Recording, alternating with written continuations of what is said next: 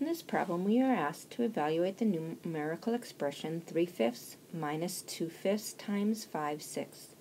In order to evaluate this expression, we will have to remember the order of operations.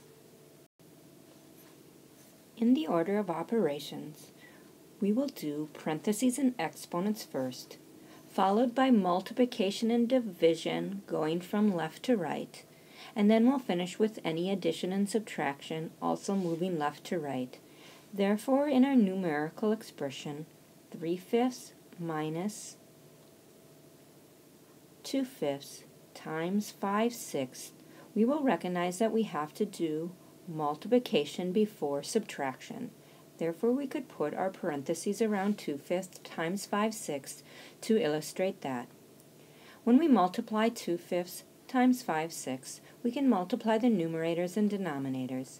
Therefore, 2/5 times 5/6 is the same as 2 times 5, or 10, over 5 times 6, which is 30.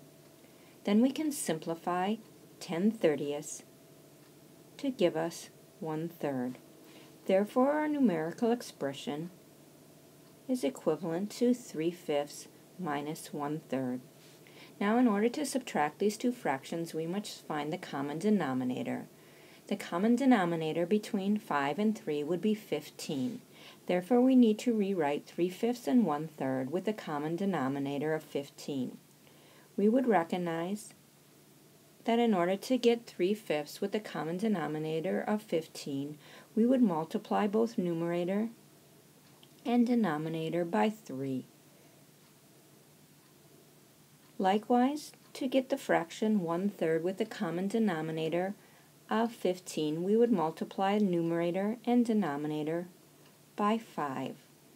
Therefore, 3/5 minus 1/3 is equivalent to 9/15 minus 5/15, which results in 4/15, giving us our answer D.